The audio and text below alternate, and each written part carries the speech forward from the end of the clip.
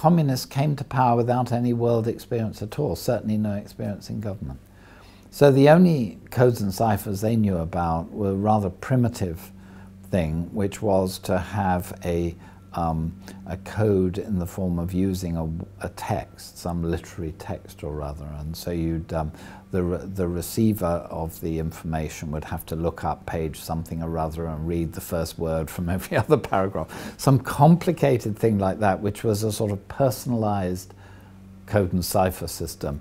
And of course, so they weren't prepared when they went into government that they'd have to encipher mass communications of government in all directions. They just weren't prepared. So they just thought, oh, well, what did our predecessors do? Well, let's copy that. Well, the trouble was the leading code and cipher people, the predecessors, the Tsar, were living in Paris, Stockholm, Berlin and London, busy helping these powers read Soviet codes and ciphers.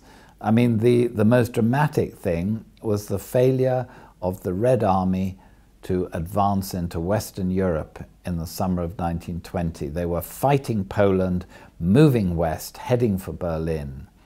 And the main reason why they failed was not because of bad communications between Stalin and Tukhachevsky or the incompetence of the Bolshevik army commanders. It was because the Poles were reading their communications in code.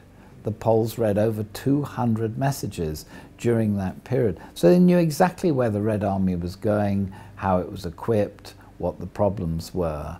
And so that war, the Polish-Soviet War, was a victory of knowledge of cryptography over ignorance of cryptography. But the Russians didn't learn the lesson.